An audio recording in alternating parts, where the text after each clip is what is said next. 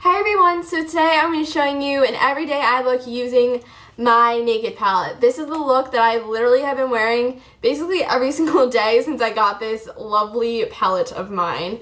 So let's just jump right in. So first I'm going to be using my Urban Decay eyeshadow primer potion and just applying this to my eyelids. And this exact primer potion comes with the palette, which is really good because I am in love with this primer potion, and it's just my favorite one of all time. I've been using it for over a year now. And I don't even feel like the need to ever try another one because I just love it so much.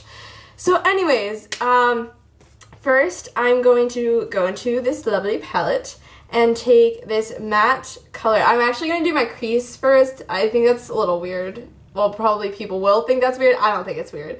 But I like to do my crease first if I have matte shades in there. It's just how I like to do it. So, I mean, you can always do this in a different order than I do it, but this is just how I do it. So, first I'm going to be taking this color called Naked, and that's like a light matte brown. I'm going to take this brush by Maybelline and just take some on my brush and apply it up and around in my crease. And the same for the other eye. I think this color and Buck, which I'm going to be using next, just adds so much warmth to the eye. I think it is so pretty, and it just, I'm in love with this palette. If you cannot tell, I just love it so much. So now taking Buck, which is a darker sorry, phlegm and throat, which is a darker, like, kind of version of Naked. It's just this really pretty, light chocolate brown. I think it's so pretty. So I'm just going to be applying that in my outer V, not all the way into my crease, just, like, up and over a little bit. And I apologize for the appearance of my hair today. I know I say that in, like, every single video, but I really mean it this time. It's bad. The humidity is absolutely insane today, so, as it is, like, all the time, but, like, today it's bad. Like, I can fully admit that. It's just, like, frizz. I just have really frizzy hair, so just kind of how it is. Okay, next I'm going to be taking this flat shader brush that came with the palette. It just says shadow brush, I guess, so it's just a flat brush, really good for packing on shadow, which is exactly what we're going to be doing. So I'm going to be taking this color called Sin. If you have not heard of this color, I don't know where you've been. It's just this, like, classic champagne color. It's the prettiest thing ever. So I'm going to be taking that on this brush and just patting that in. And you're not gonna, like, sweep it. You're gonna try to do this in patting motions, so the color can come on a lot more opaquely. Yeah, that's definitely a word. It can appear more opaque than it would if you just went swoosh, you know. It just, you pat it into your eyelid. So I'm just going to do the same for the other eye.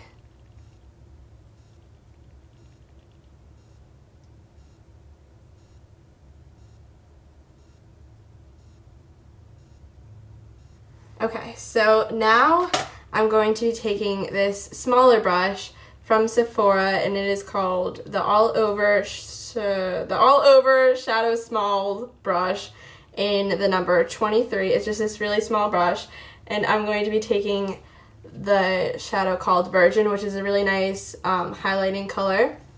I'm going to be taking on this shadow on this brush and applying it into my inner corner, a little into my lower lash line, and I'm going to be taking it maybe like a third into in my inner eyelid, just to, like, make your eyes look a million times brighter. Again, doing the same thing, just packing it on.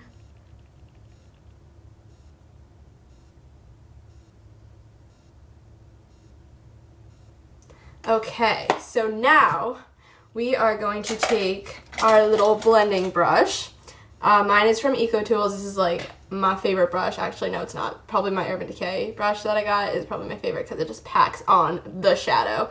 So anyways, I'm going to blend. So you're just going to go in circular motions and just make sure you don't have any harsh lines on your eye, because that's just no fun when you have like a defined crease line in your eyelid. It's not attractive. So you're just gonna blend so you don't have that line. Okay, so now we are going to finish off with some eyeliner and mascara. I'm going to be taking my Rimmel Scandalized Waterproof Kohl Kajal. I always get this wrong. It's Kohl Kajal, isn't it? Yes. Okay, just gonna start that over. Rimmel Scandalized Waterproof Kohl Kajal eyeliner in nude, 005 nude. And I'm going to be applying this to my waterline. And since we're going for a more natural look today, it's a lot better to use nude eyeliner versus black eyeliner or something like that, because it looks a lot more natural. And just be careful, because this does get in your lower lashes, and that's just not attractive. So you can kind of try to scrape it out, but I mean, eventually it's like not a big deal. Just try not to get it on your lashes, because it just doesn't look good.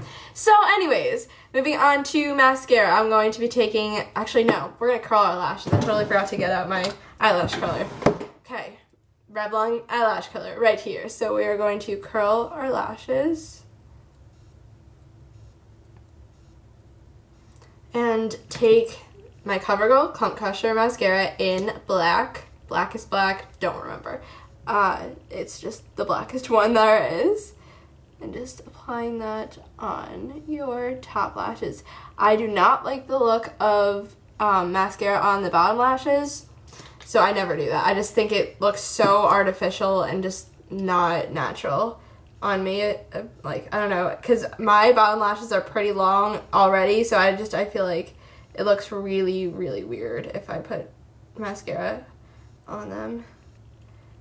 And I think I'm gonna get a new mascara really soon. As soon as I get to the drugstore next. I just haven't been loving this too much. I feel like it weighs down my lashes and doesn't like hold the curl very well. So I don't know, it's okay. Oh, this is always a tricky eye because I try to switch hands, but okay, we're doing okay. And I feel like I feel like it clumps up my lashes, and it's like the name suggests it does not do that. It's a clump crusher, not supposed to clump, and I just feel like it makes all my lashes like stick together, and I don't like that. And so I like to have my eyelashes I like volume, and I like them to be separated. So if you guys have a mascara for me, comment that in the down bar, because I'm looking out for one. I think I might try the Maybelline one by one, that's it, because that's like separating your lashes. And so yeah, I will definitely let you guys know what I decide. So anyways, this is the finished look. I hope you guys like this video, and I will see you guys next time. Bye!